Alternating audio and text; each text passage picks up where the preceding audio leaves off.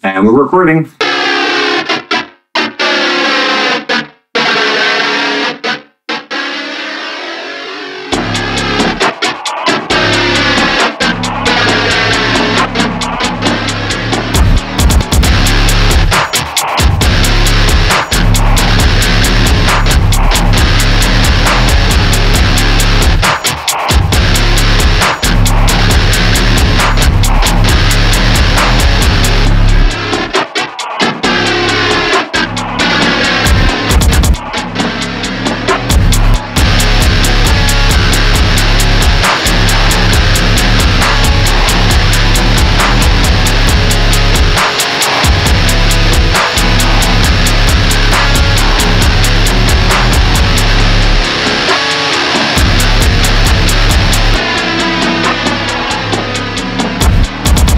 Hey, what's up?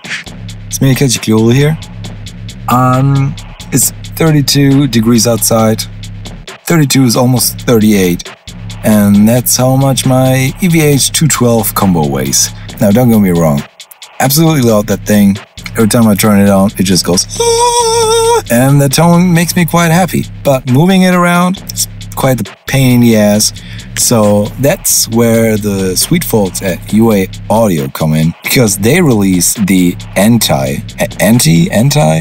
that pedal you just saw me play. It's a 5150 modeler, but they can't say that, but I can say that. I had a few minutes to play with it. What I liked about it is when I just turned it on with like the EQ at noon, dialed in the amount of gain I needed, it did exactly what my amp would do. It does what every great piece of gear should do.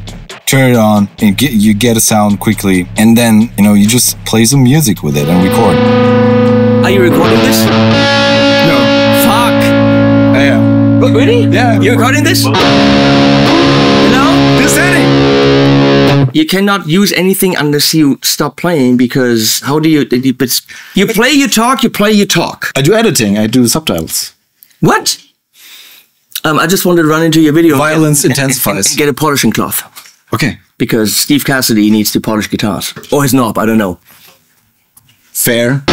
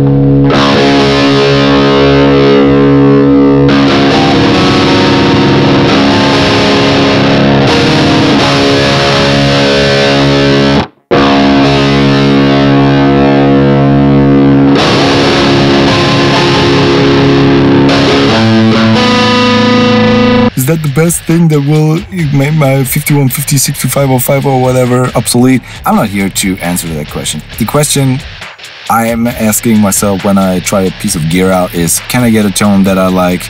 Does it make me want to play?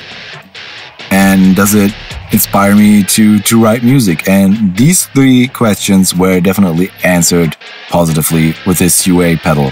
So now the layout in itself is quite simple. You have all the things you would have on a normal M2. You have your volume, you have your gain, you have your 3-band EQ and all that kind of stuff. But you also have the presence and the gain control. Also, you have a noise gate integrated. Also, you have an overdrive you can boost your amp with. I mean, I would be happy to just turn that thing on, go straight in PA and play a show, to be quite honest with you.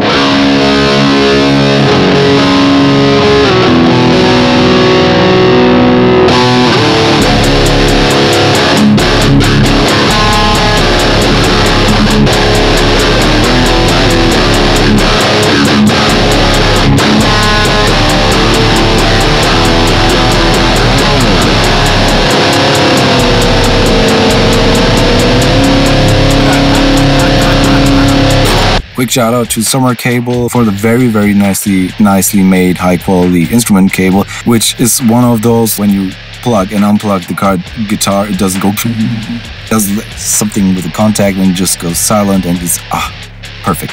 So quick shout out to Summer Cable for that. So I will see you in the next one.